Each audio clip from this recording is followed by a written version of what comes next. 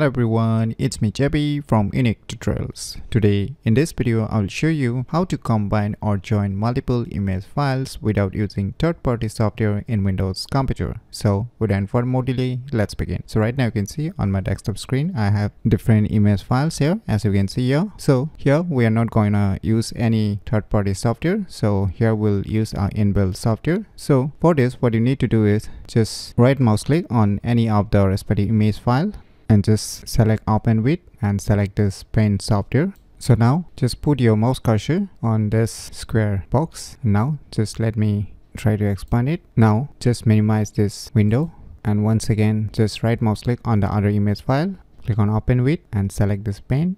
Now on your computer keyboard just press Ctrl and A to select the entire image file, and now once again on your computer keyboard just press Ctrl and X to cut this image file. Now you can close this window. Now just paste it here and you can adjust it and click on the blank area. Now we have finally combined the two image files. So you can repeat the same process in order to combine multiple images. So finally you can see we have combined or joined multiple image files. So now in order to save this joined multiple image files, just click on this file, click on this save as. Now you can select any image format whichever you like and click on this save. So now let us open the saved file. So finally you can see we have combined different image files. So by using these cool tricks, you can easily combine or join multiple image files without using third-party software in Windows computer very easily. So if you never known about these cool tricks, then you should definitely give it a try. So if you find this video tutorial useful, please click on the thumbs like button, and if you're new to our channel, click on the subscribe button, and lastly, thanks for watching.